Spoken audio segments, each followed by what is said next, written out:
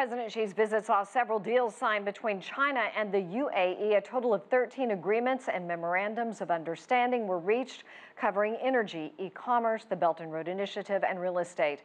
I spoke with Nader Habibi, professor of economics at the Middle East Institute at Brandeis University, about the historic deals. I started by asking what stood out. Actually, UAE and China have been significant trade partners for each other as far as China's trade partners in the Middle East. What you refer to are 13 mutual of understanding announcements that were mentioned today. Almost all of them are important, but there were announcements on energy.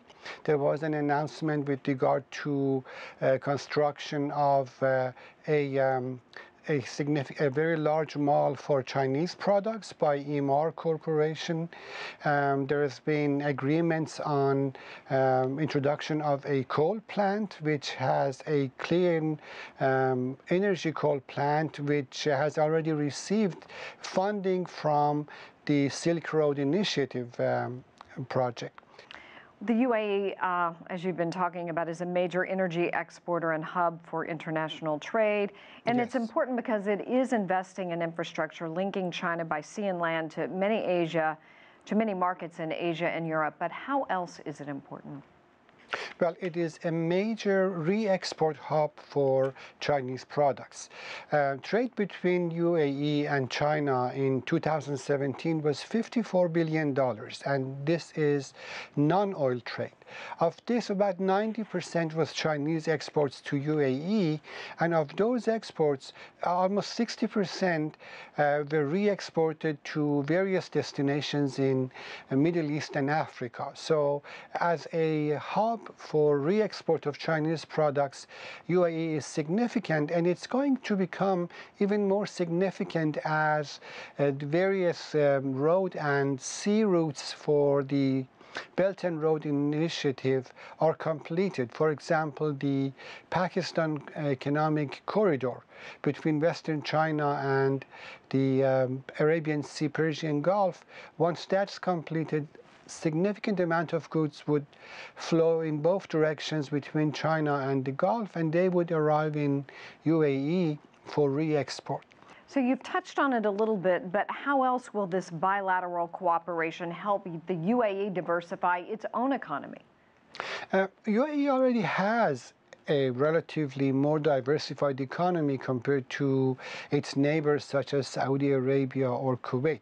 However, we are going to see more Chinese companies in non-oil related activities such as finance or e-commerce that I mentioned coming into United Arab Emirates, and therefore they are going to contribute more to the non-oil sector of the UAE economy.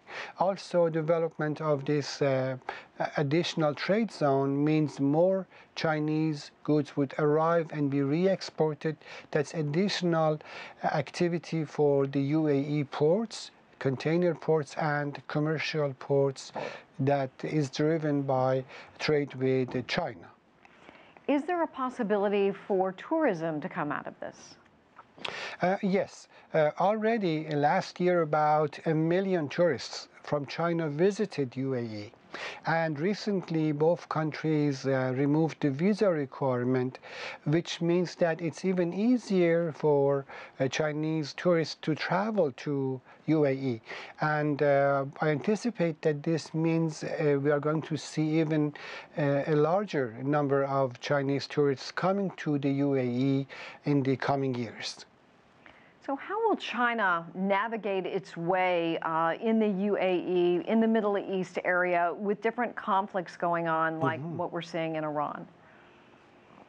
Yes, of course. Actually, this is one of the reasons why the UAE is attractive, because the region is vulnerable to instability and terrorism, but UAE is one of the relatively safe and stable countries with a very hospitable economic environment. Also, China has always tried to remain neutral and focus on expansion of economic relations rather than taking sides in the ongoing conflicts and tensions in the region. For example, the tension between Iran and Saudi Arabia. So in terms of multilateralism, are the UAE and China on the same page? There is agreement on most issues. I think there is some disagreement on Iran because China has good relations with Iran, and UAE and Saudi Arabia together have tried to isolate Iran because of Iran's policy in the Middle East, which they perceive as interference in Arab affairs and a cause of instability. On that there is disagreement, but overall, UAE is a country which focuses on trade, on economic growth and economic development, and China is also pursuing similar objectives, primarily interested in trade, good economic relations, and using economic relations to further increase the living standard of Chinese people. Well, after the UAE